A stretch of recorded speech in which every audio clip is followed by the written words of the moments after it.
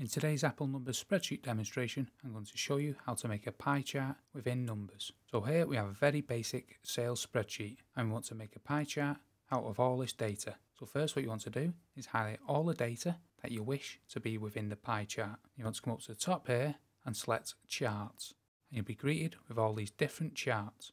And you can come left and right here to select different ones. However, we'll keep it simple and choose this one here. And as you can see here at the bottom, your pie chart will be added to Numbers. And this is all the team members' sales broken up within the pie chart by percentage. However, if you don't want it broken up by percentage, so what you want to do is come up to Format here on the top right hand corner and then select Wedges. And you want to select this drop down here, Value Data Format. And as you can see, this little drop down here, you want to select this. It's currently set to percentage. And as you can see, you can choose between numbers, currency, fraction and scientific. So if we select currency, you can change the decimals here and also add the thousand separator and which type of currency you wish. So that is a very basic way how to add a pie chart within Numbers. Hope you found that video helpful, and if you did, check out this playlist here where we have many other Apple Numbers Spreadsheet demonstrations, and thank you for watching.